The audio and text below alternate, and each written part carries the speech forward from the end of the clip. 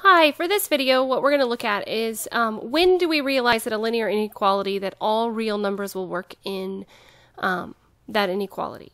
So with this, what we have here is we have an inequality that has variables on both sides. So we're going to start by distributing the 6 into both of these. And so we end up with negative 12 plus 6x is greater than or equal to 6x minus 12.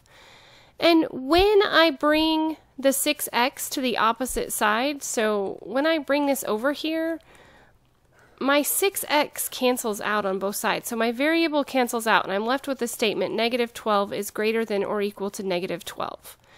Since this has equality, and we can see that this is equal, our variable has canceled out. Since this is a true statement,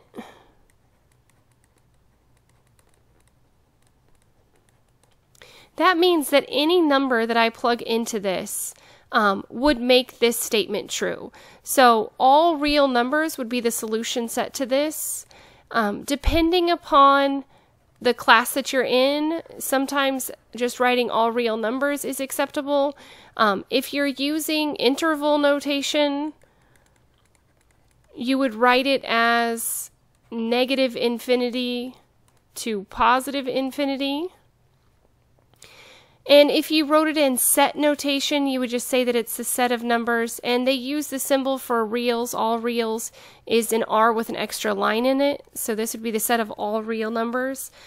If you were to draw this out on a number line, basically what it's going to be is that your solution set is every single number. So depending upon how your requirements are, if you're selecting multiple choice, you would just select it on there. I always draw the solution above just so that I can see where the answers are. So everything on here, it's basically just every single number in our number system.